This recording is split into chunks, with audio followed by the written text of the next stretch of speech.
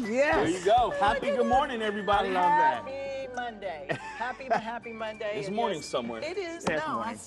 happy good morning. We'll still keep saying happy good morning and happy Monday. Today's an awesome day. We're going to have so much fun. Yes, we're still under construction. That's right. I finally Can't really did find, tell, but I found furniture. Yep. did. We have So you half got- the set done. The other half you can't see because it's horrendous. Do you remember months ago when we did the roll-in, when I went shopping and looked for Yes. couches and could not find?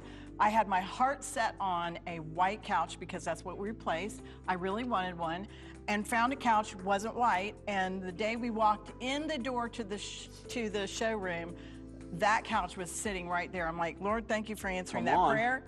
Even in the little things, He answers every prayer. And it's an incredible couch. So we're Very still under comfortable. construction, almost done. The Christian fitness side is not done yet. We're still working on that. It will be, so that's exciting, but Let me tell them what's coming up today. Huge show today, so Yes. stay tuned. We have 3 great stories, a lot of great stories, great scripture.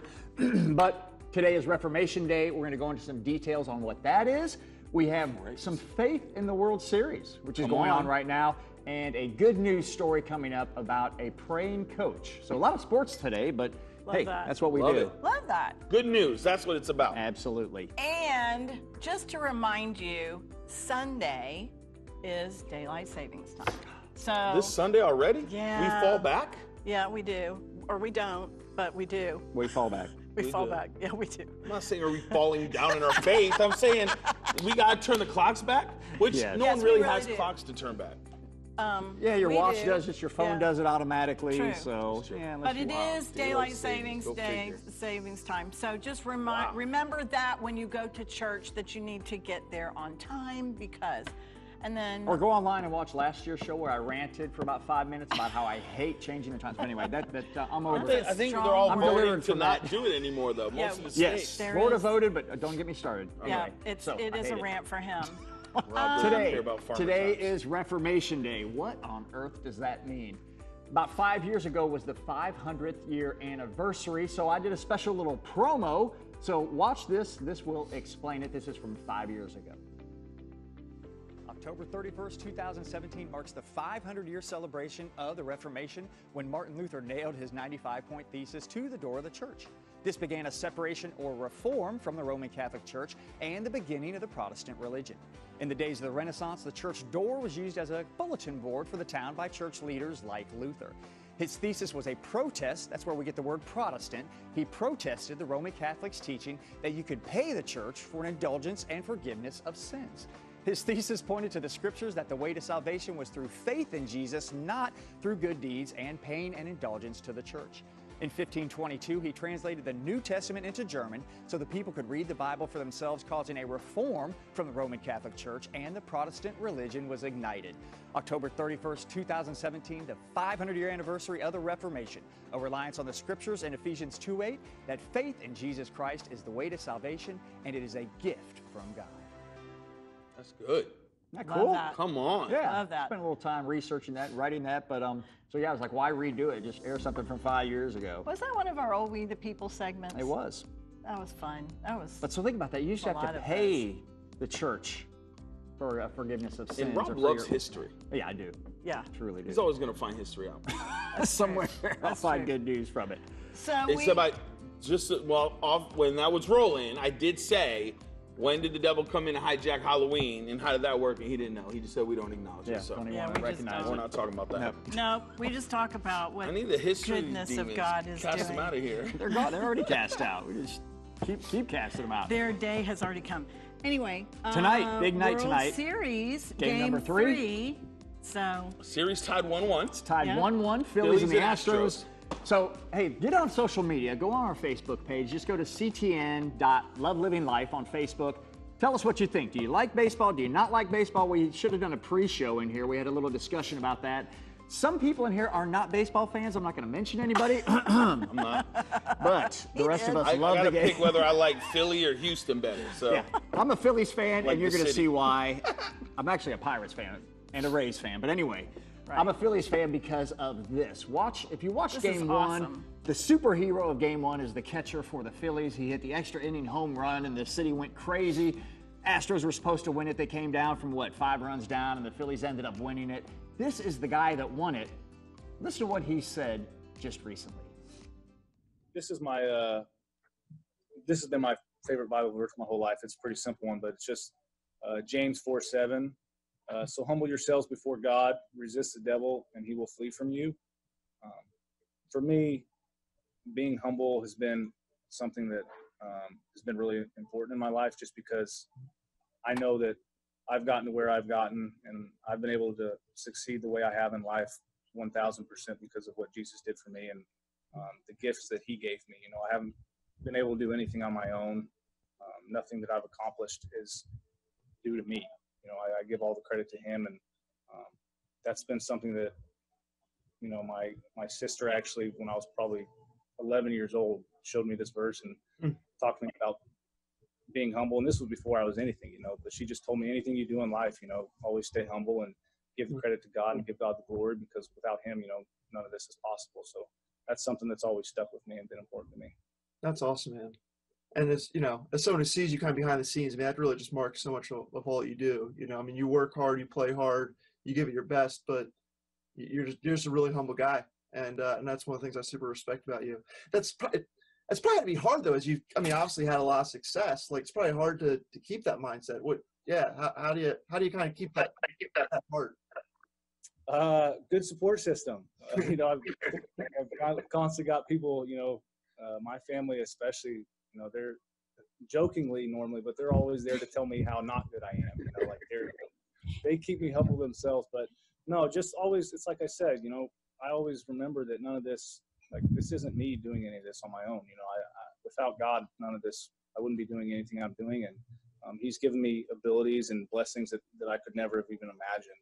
And so I'm just always going to be grateful and always going to be humbled, knowing that he trusted me with those talents, and he gave me a platform that not many people get. So I just hope and pray that I can make him proud and do good with that platform.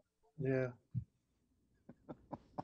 Wow, that's That was awesome. a great interview. That really was Go, good. JT. I love that. Love that. And if you didn't notice in the graphics, that was the chaplain interviewing him, which I love it. People in sports giving God glory. Come on, that's what we're here for. We're all here, born to give God glory. You know what I love about that is there's always more than what you realize. Yes. You know what I mean? Like when you hear in different aspects of faith and entertainment, God just moving, it really encourages me, because you don't get that side. Right. Yeah. So when people are outspoken, So you true. hear that believers are in these different areas, go God. You know what I mean? Yeah, Let's absolutely. go. Continue to pray that God awakens people in Yes. sports Yes. and Hollywood. We need it so desperately. Well, I love really that he do. said God gave him those abilities. And his Love it. family keeps him humble. I thought that was kind of cute, too. He said, they remind me how not good I am. In other words, stay humble. Right. And So just so important. congratulations to him. So anyway, now I'm rooting for the Phillies just because of that. So whatever. There you That go. was it. That's all Rob needed. That's all I He was needed. waiting. Give One God believer, glory. and I'm in, man. Yeah. First faith step.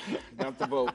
So we have another national day today. No, Tomorrow. tomorrow is National Authors Day. Whoa. And we don't like to talk about ourselves, but today we're going to talk about us. Talk Because about us. Yeah, we don't like talking about ourselves, but we're going to. Rob and I have authored a couple of books, so we're going to feature that, and we're going to feature your book coming up too, which is amazing. So I can't great. wait So until that happy comes National out. Author Day tomorrow. Yeah, Honey happy and National Pastor. Author Day Thank you. tomorrow, Pastor. We wrote a book called Wave Your Fat Goodbye, and it did get one good review, thank goodness. And so I'll read that one and read that one only. But they said, excellent book. It's a Christian and very educational. It's like having a personal trainer in a book. By the way, this book is hilarious too. They fit a lot of humor into a very informational book. This is a blessing. I thank God for his Holy Spirit leading me to purchase this book. That came out in 2013.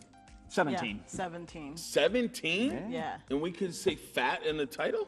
Of course. Wouldn't that trigger people today? It does, yeah, it does. It does. I mean, It's just funny, whatever. Maybe that's why it's not in Amazon's for top it. bestseller list. It just is no, what it is. it's not. It is what it is, and we But just did great it to book. be a blessing. A lot of truths that God gave you Yep. to We help just people. did We it had a lot, to be we a had a lot of fun blessing. with it. So Okay, so Now a real book. I have a really that is a this book. is well, but anyway, I was so excited about this book when Pastor James started talking about it back in April. I ordered it, and I got an email the other day saying that my book is going to be delivered next week. So I'm super Yay. excited. But anyway, the book is called 10 Prophetic Values for Today. Woo! And I believe that everyone should order this. So I'm not It's promoting not out. It's It comes just out November 6th. Right, you see the little link we put in their upper right? That's the Right. pre-order. And there's his other books, of course, up there, Revival, Hunger, Fire, and the devotionals. But this is so good. So this is what the product description says. You were created to know the shepherd's voice and speak his words into the world. This is a pivotal time in the body of Christ. As the world tumbles into darkness, credibility issues have risen within the prophetic movement, causing believers to be disillusioned, frustrated, and unsure whom they trust.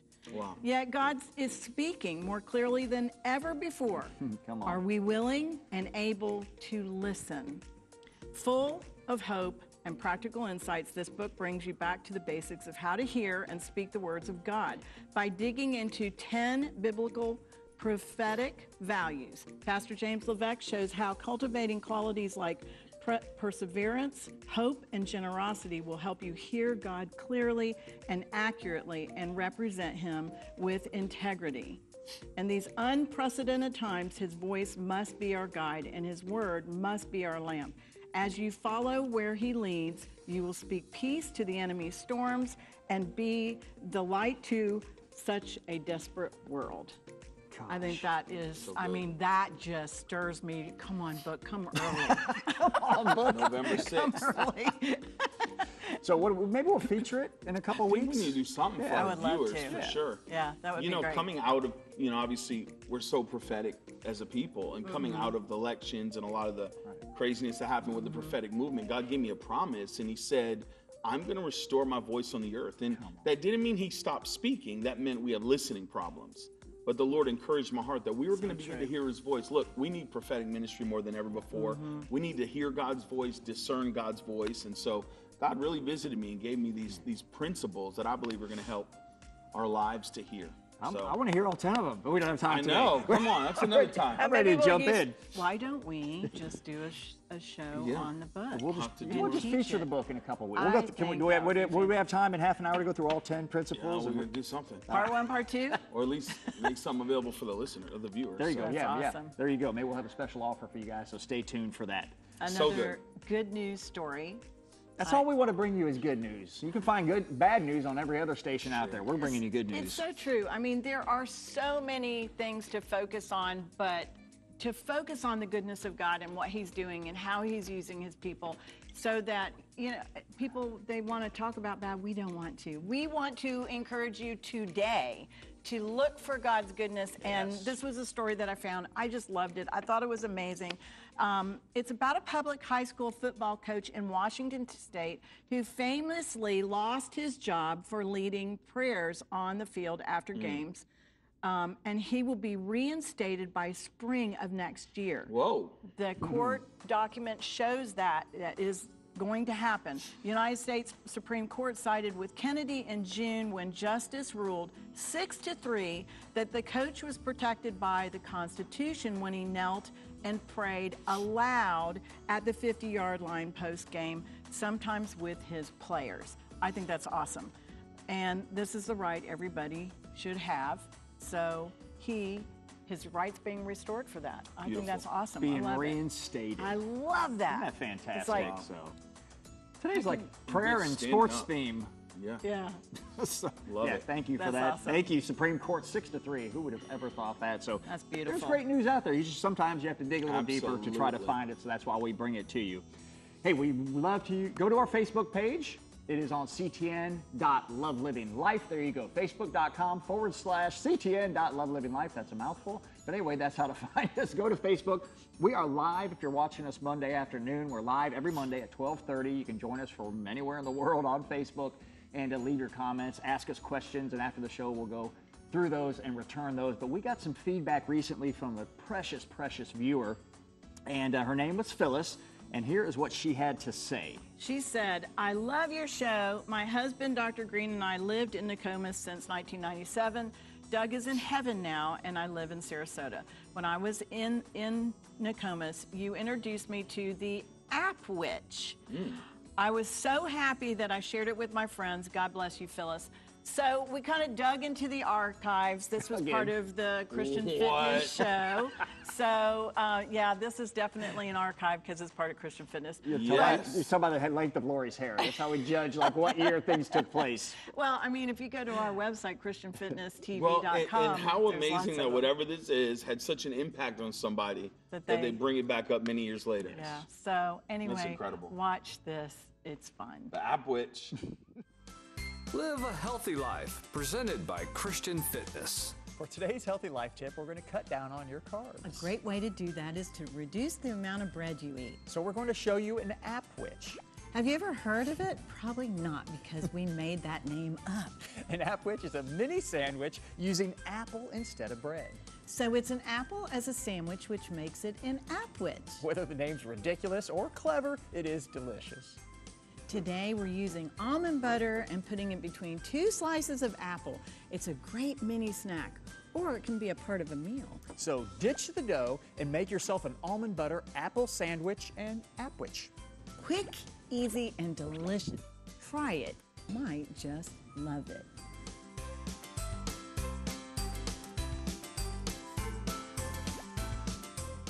This healthy life tip was brought to you by the Christian Television Network. Okay, so we had a discussion while you What guys were is watching this? this. So really, I mean, I went shopping to look for the biggest apple. Clearly, that thing was massive.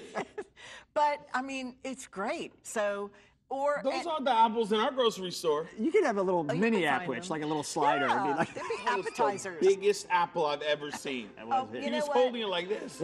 I'm gonna make some for the kids. So, Appwich. yeah. I'm in. Did you core it first? Yes, Yeah. so you core it. You take an apple, you core it. And by the way, you can take, I think we called it a churk apple. So it's turkey, apple, slice. And cheese. And cheese.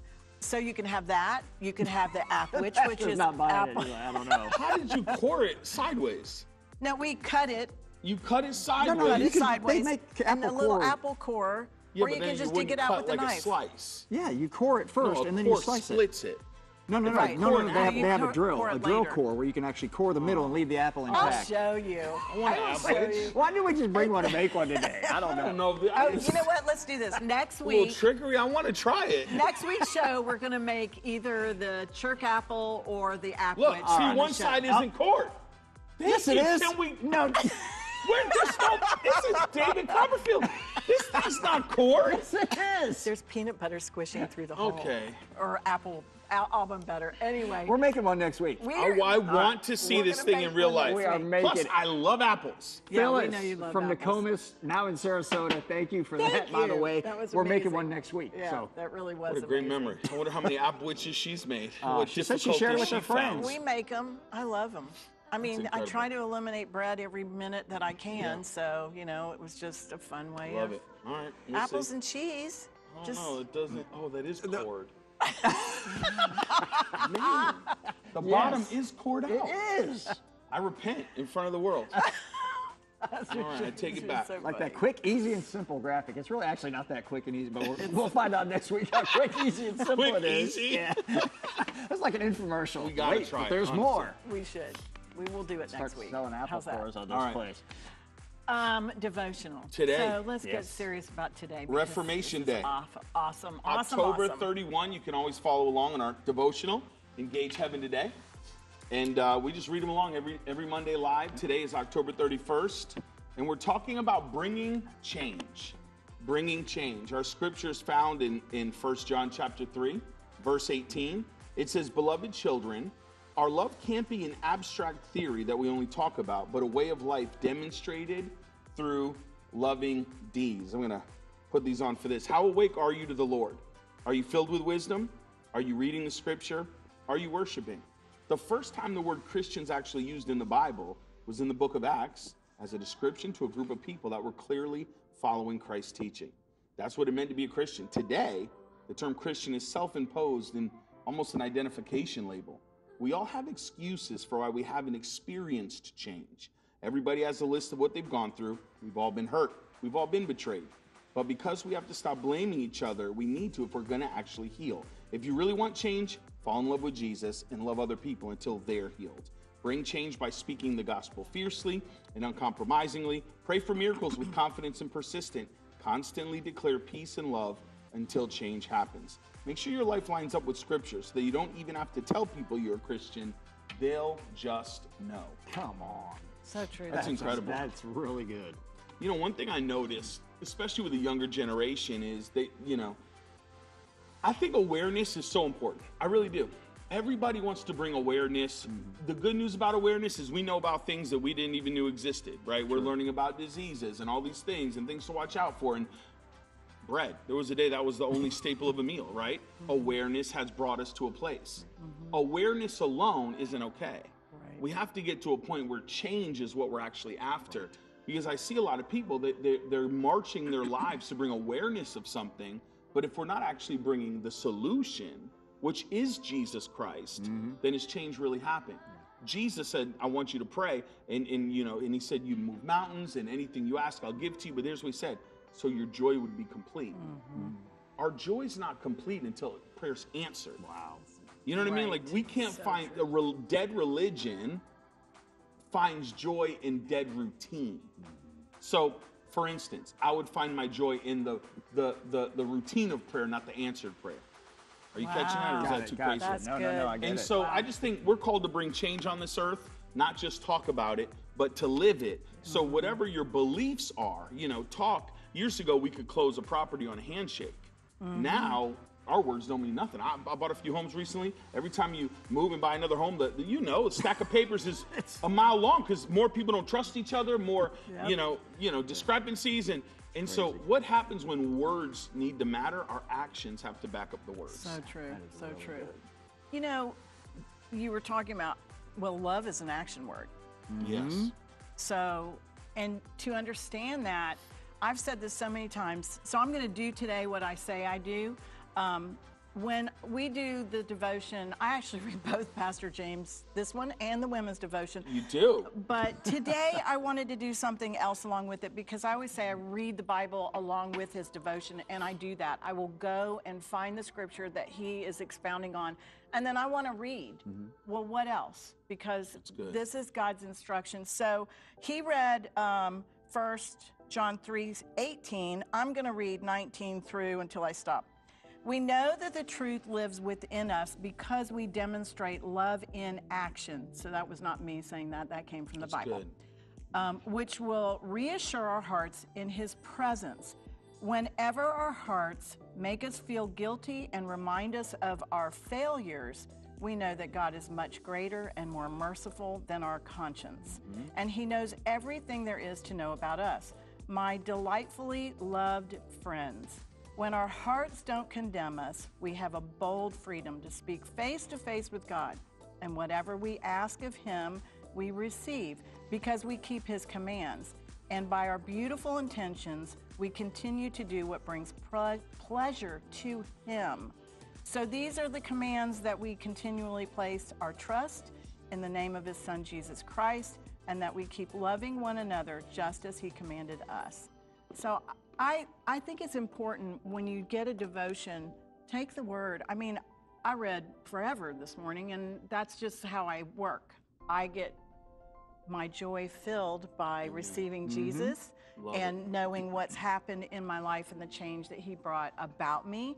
But at the same time, I get refilled every time I read the word. This is who I am. And this is what renews your mind so that you aren't thinking about maybe something that someone said or whatever it is. Walk in the fullness of God by walking in his love, his forgiveness, his mercy, and ask him, what does he say about you? It's right there. Yes. So good. I love, Pastor, you said awareness. People want to bring awareness to things, and there's so much crazy out there. People destroying, precious artworks and things like that to try to draw awareness. Awareness to what? Let's sit at a table, bring awareness that way. Everyone has a microphone through, the internet these days. You can have your own, podcast and bring awareness to without destroying other things and being negative on it. And is that what we do in the church? Right. Later on, you talked about we need to fall in love with Jesus first, and then look at others in the loving way that he sees them, and then see them healed. In other words, don't look where they are right now. Look at them the way Jesus sees them. He wouldn't have chosen a single disciple he would have walked up and said, oh man, Right. I know what Peter is like. I am not picking him. I am not having Judas. I am not having, no, he wouldn't. He'd been by himself. But what did he do? He looked at him through the eyes of, you call the glasses of love. So he looked at the putting on disciples your and said, glove man, glasses. I know what Peter's going to do. I know that he's going to preach on the day of Acts and thousands are going to be saved. I know that, yes, he's a little rough around the edges, but man, that boldness is going to carry him forward when he's filled with the Holy Spirit. So Jesus was able to see them with his eyes of love. And man, that's what I pulled from what you were talking about today. That's Yeah. what we've got to do. We've got to look at people with those eyes of love and say, look, man, I can't imagine, if I look at anybody as a Christian, like you said, the baseball player, I don't know if he's saved or not, but I'm going to treat him like he's saved, or I'm going to treat people exactly the way right. Jesus sees them and treat them as if they're saved. I'm going to pray for them. Jesus said, pray for your enemies. He didn't say curse them and hope that they're dead and you get struck by lightning and all these things. He said, pray for your enemies. And so anyway, that's what I got out of that. We've got to do. We got to love more. It's that simple. And you mentioned the disciples, Peter. There were all different characters that Jesus prayed for these people to come. But you know what they didn't do? They didn't argue about their differences as far as diversity. Peter had a personality, maybe Luke had a different one, vice versa. We have to celebrate that we're all differently made. So God's true. given all of us gifting, and if I want you to be like me, there's a problem. And if me serving God is to be like you, there's a problem. We have to tap into how God's wired true. us. That way, So see true. the world so we can be a change to it. Beautiful. People come in the church. I've been pastoring over 25 years, and I always say, look, God's going to call you to what you can't stand. David, these uncircumcised Philistines, who do they think they are? Look, if you're in the church and you're so complaining about how the chairs are out of place, maybe you're the one that come and make a change and not just bring awareness to the problems that you see.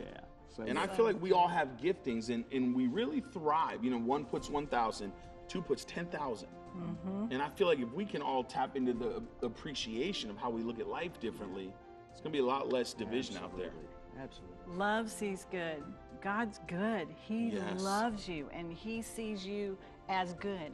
And if we look through the eyes of God, we're going to see the goodness of God. Yes, we will. And you find what you look for, so look for good. Look for God's love, and then be that extension of that to others too. Yeah, So like you said, they'll know you're a Christian just by your actions. You don't have to open your word. You don't have to say a thing. They'll know it by your actions. It is an action word. So man, just a great But word. in a world, everybody's full of words, right? And Right. the words aren't meaning as much. Twitter and the internet. Yeah. We got to be submitted to the Lord for real change. Absolutely. Good word, man. Yep. Awesome. Thank you, Pastor. Reformation Day. Reformation Day. Go research on. that a little bit more. That's powerful. So anyway, thank you so much for joining us today. We hope you had fun. We hope you learned a little bit. We focused on the good news, especially the good news of the Word. And we always pray for you, and we pray through the Bible, and that's 3 John 1:2. It is, beloved, I pray, and we pray, that in all respects you may prosper and be in good health, just as your soul prospers. Thank you so much for joining us. God bless you guys. God bless Have a you guys. great week. We love you. Come on. It's going to be an awesome week.